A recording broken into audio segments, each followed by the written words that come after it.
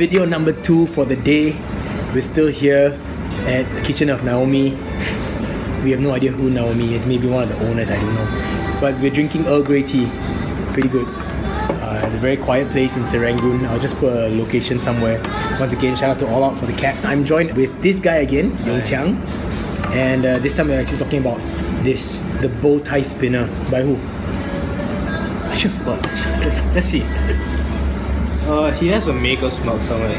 Yeah. United Machining. Yeah, if you can see it. This was a run of about 500. So this is number 26. Number 26 out of number 500 etched into the buttons itself.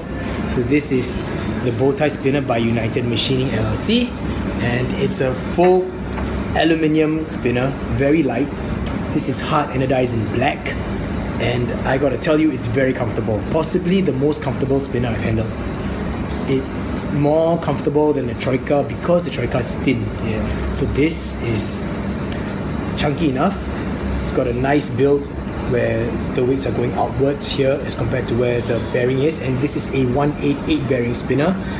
Buttons spin very well with the bearing itself, and you can see that there are groove marks, so it's very comfortable on your fingers as well. Doesn't slip out easily. The anodizing finish feels very nice, a very, very smooth, Almost soft. yeah, almost soft kind of finish. And you can see all the machining marks, and they're very, very nicely done. And it's just pure comfort all over. It's small, comfortable, very good for flicking. This definitely will not cause you any discomfort if you're gonna be flicking it throughout the entire day. Just a size comparison for you, it is slightly smaller than the Hyperstone, and it is slightly bigger than the Stubby. So, still got the curved edges on the side. This guy uses it to hold his chopsticks.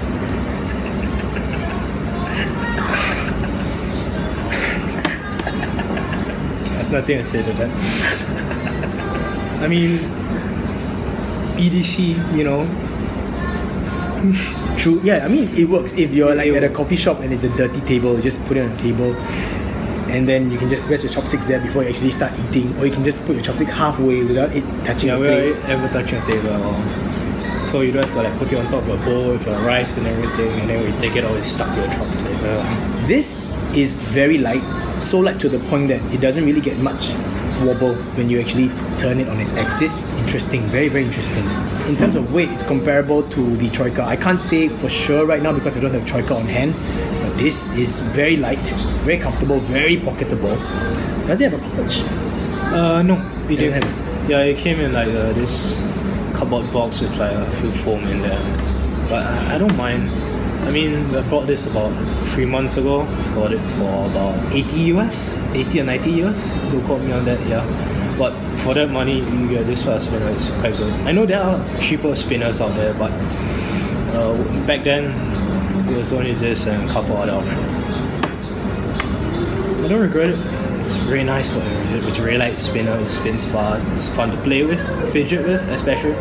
It has a longer spin time, but it's a fidget toy. It's a fidget toy, that's right.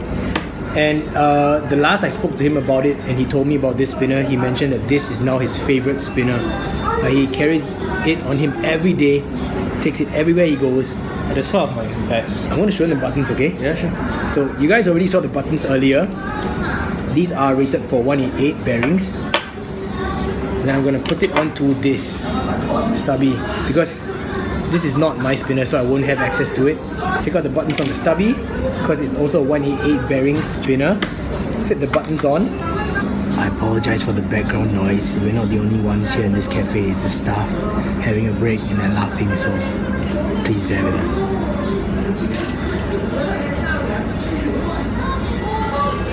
Check it out. Bowtie buttons on a Stubby, and it works very well. It works really, really well.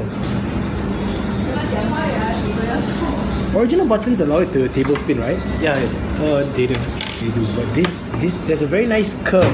Look at the curvature underneath the meniscus that actually fits the same form and the curve on the main Stubby body itself. Very cool. I like it. I like this combination. it's making me want to contact United Machining to sell me a set of buttons so that I can put it on the stubby. I don't think they sell the buttons individually, but Damn it! You can message them, see what they can do for you. This is very, very, very comfortable. Now I understand why a lot of people like the bow tie. I've seen it available in a few colors. I've seen blue. Yeah, blue was I think 10 limited run. 10? I think so. I'm not sure. There goes my dreams, man. Either 10 or 15. Yeah, but yeah, it was a limited run. But I think you have to wait until they either do it again. But the most numerous one are definitely the black ones. Like, okay, in my opinion, it doesn't really look very nice. In my opinion, my personal choice, my personal taste. I think that even as plain as the stubby is, I think the stubby looks a bit nicer than the bow tie. Just my opinion. But when I actually handled it, this thing blows a lot of spinners out of the water. It's so comfortable. Like, it's so comfortable, it's so light, and it spins really well. And oh yeah, I didn't let you guys hear it.